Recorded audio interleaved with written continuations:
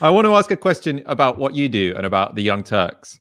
Incredibly influential show in the United States, but it has been very aligned with Bernie Sanders in a similar way that we were to Jeremy Corbyn. Now that that candidacy is over, sort of where do you see your future strategic direction, and how are you going to relate to this presidential candidate when, to be honest, neither of no one on show offers that much to be excited by? One is just more repulsive than the other. How is your coverage going to be? What's it going to look like from now until November, the Young Turks? Well, I think that our coverage is going to remain, unfortunately, largely the same, where there's plenty of critique to go around, whether the politicians we're talking about are Democrats or Republicans.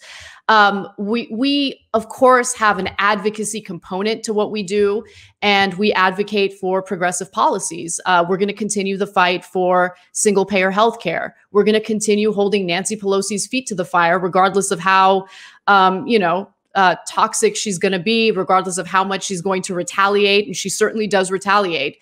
We've seen it with her treatment toward Representative Ocasio-Cortez and other freshman progressive Democrats. But, our job is to promote progressive proposals. That's what we believe in. And if we are seeing Democrats go in a further right-wing direction, I mean, this trend has been happening for decades now, we're going to continue, influencing the public through our information, through the facts, and through the types of stories that, unfortunately, legacy media and mainstream media outlets here in the United States refuse to cover.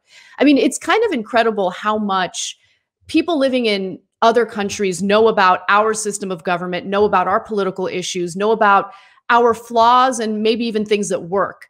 But in America, we're discouraged from learning about other systems. We're discouraged from learning about the Nordic model or what's happening in some of these Scandinavian countries. And that's the reason why I think older Americans hear a word like socialism and they panic.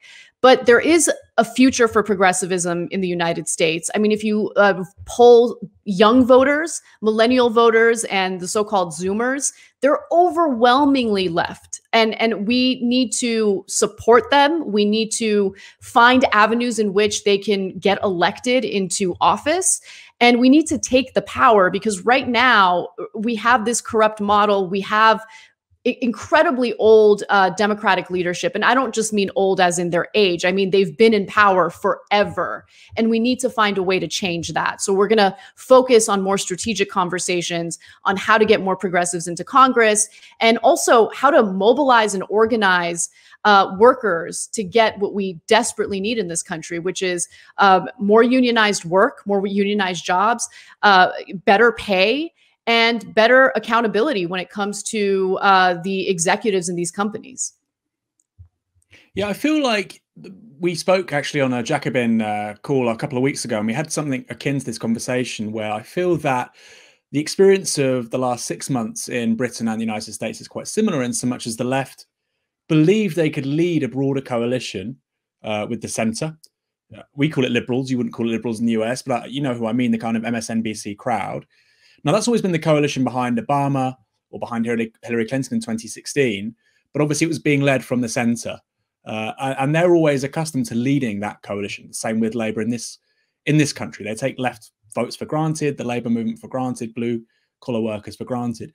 Now, what Bernie Sanders and Jeremy Corbyn did was kind of capsize that, whereby you had the same coalition, but for the first time in a very long time, they said, well, actually now these coalitions are going to be led from the left, by left-wing politicians.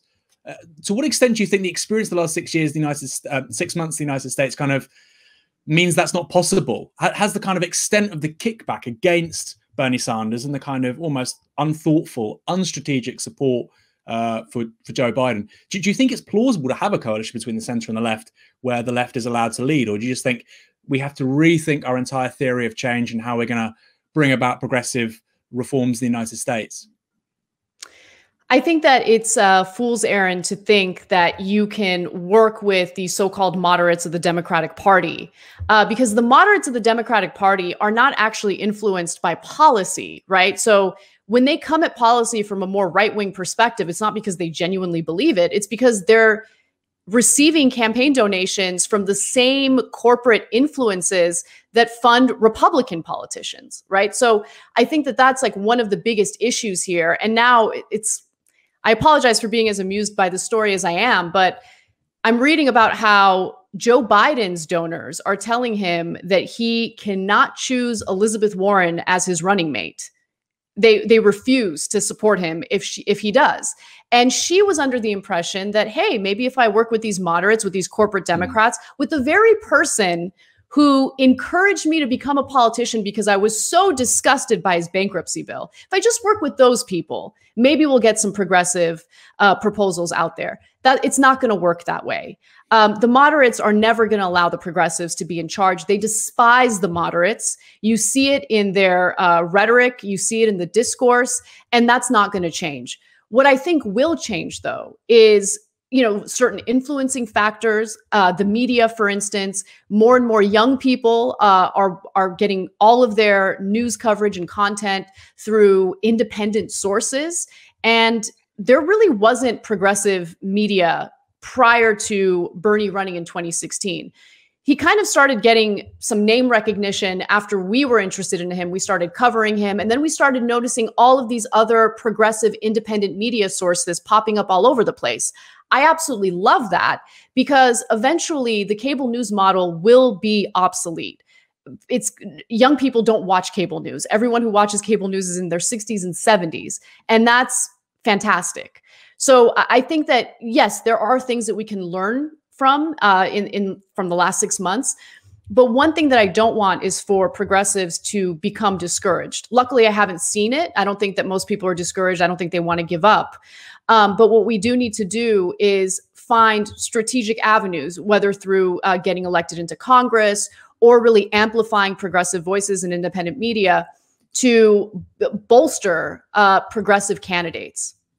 And one other thing, actually, I think that we need to make a better case for what type of common ground we have with average voters, regardless of their political identity. I think that sometimes the left can get a little too caught up in, I guess, for lack of a better phrase, the identity politics in America, right? So the thing that really does improve everyone's life, regardless of your race, your sexual identity, your gender identity, is a better economic system, a just economic system where we also decommodify parts of our society that should be considered a human right, like healthcare. And so, yes, we should fight for transgender rights. Yes, we should fight to do something about the fact that we imprison more Black men in this country than any other group or any other demographic. But when we start rejecting the economic policies that really do bring us all together, I think that it hurts all of us, regardless of which disenfranchised group we identify with. Anna, it's so brilliant to have you on Novara Media for the first time. We'll definitely be incredibly keen to get you back on over the coming weeks and months to talk about the presidential election as it develops and politics in America more generally. We are obviously massive fans of the Young Turks, and I don't even need to advertise it to our audience because I know from the comments under our videos, they all are as well. But we're going to let you go now, unless, Aaron, you want to... No, that's everything. I think you're right. Let's get Anna back on in the next couple of months. There's a lot going on in the US over the course of 2020. So Absolutely. I'd love to do it. Thank you so much. Yes, definitely. Good night. Night.